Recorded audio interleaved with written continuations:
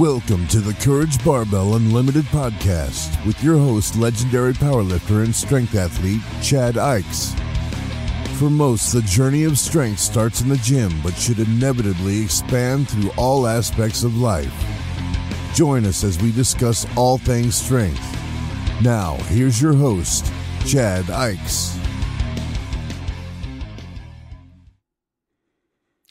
The quotes. Episode, I have no idea. Not even sure how many of these I've made yet. I'm sure eventually it's going to hit triple digits, though. That's what I'm shooting for.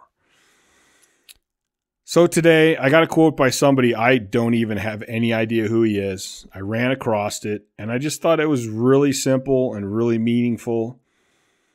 And I think it's a nice short one that I think we can keep in our heads and that can really change our perspective when we're going through some pretty crappy times. And I'm going to completely butcher this name, so I apologize. Haruki Murakami. That's the best I can get. It's a very simple quote. It is, quote, I can bear any pain as long as it has meaning, end quote. I mean, that's pretty simple. I'm kind of questioning why I'm doing this quote and talking about it right now because it is very simple. But I think what happens is, I think a lot of times when we're going through shit, when we're in pain, especially mental pain, we get lost in it. We drown in it, like drowning in darkness. And we lose our perspective. We lose our thought. And a lot of times, if we could just remind ourselves of this little quote, that can be that little light that we can hang on to get us through it. I've been through some really bad times with my sleep. Those of you that follow me, you probably know I've had sleep problems since I was in about 5th grade.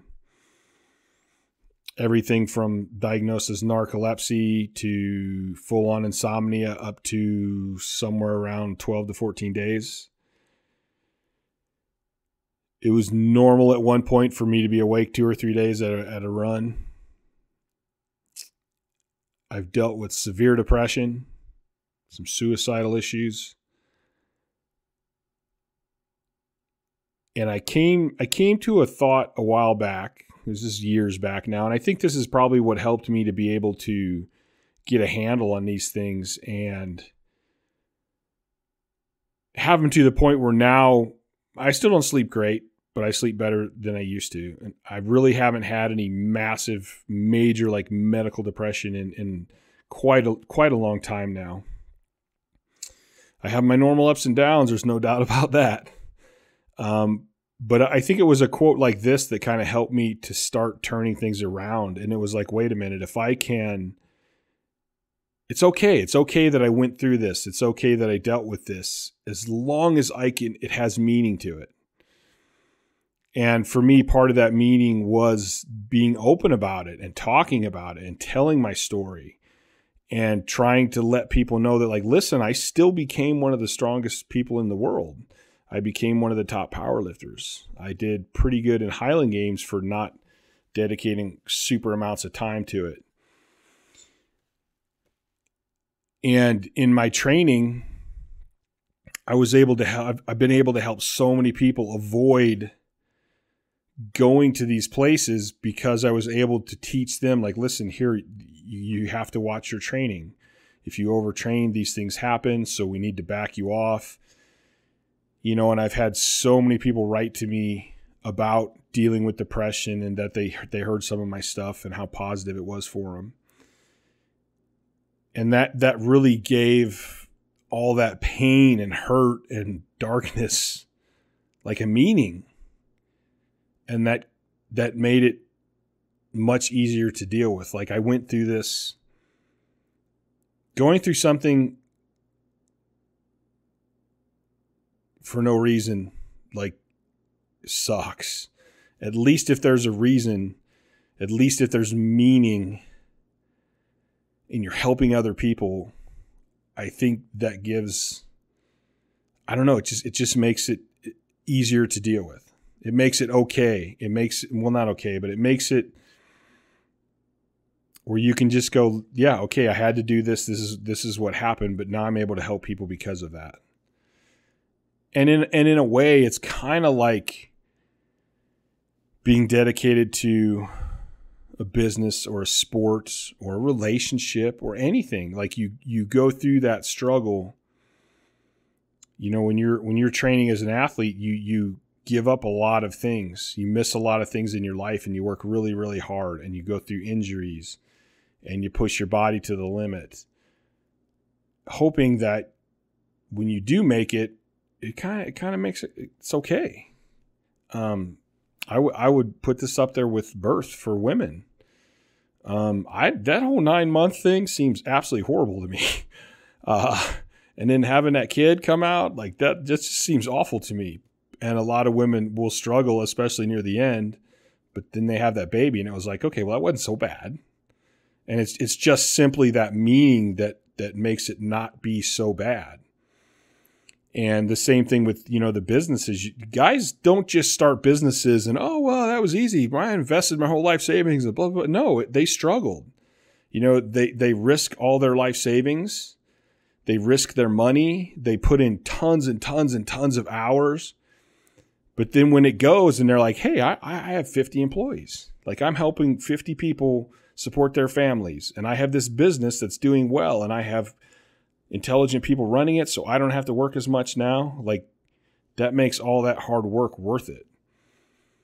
So I think that giving meaning to things is really, really important. And what I want you to think about is kind of try to set it in your memory so that when you do start going through that struggles and when you do kind of want to quit or kind of give up, or you're starting to feel sorry for yourself, or you're starting to just get buried in the darkness and the pain, think about, wait a minute, if this can just have meaning, and how can I give this meaning?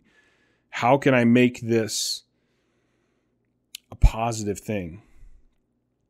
That can help you get through it. And even when you do get through it, that can help you deal with it and not hold on to it and not keep that negativity inside of you, but let it go. And not, you know, a lot of times people will take bad situations and it'll just feed off them and change their life and make them into this negative person. And you got to kind of let that go, and finding meaning in those struggles and in that pain is what helps. And maybe whatever you're going through right now, maybe there's a reason for it. Maybe you're going to write a book someday and help people. Maybe you're going to start a podcast and help people.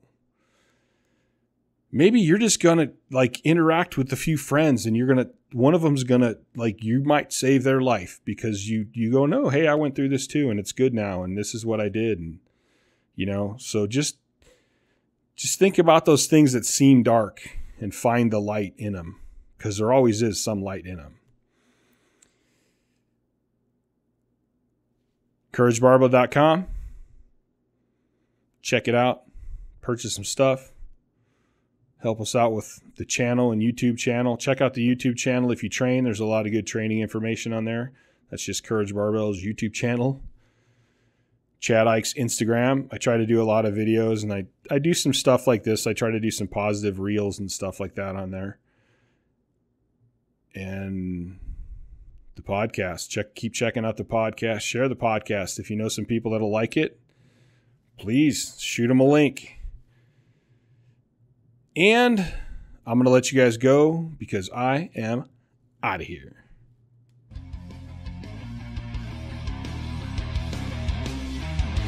Thanks for listening to the Courage Barbell Unlimited podcast. For more information, please visit CourageBarbell.com. Until next time.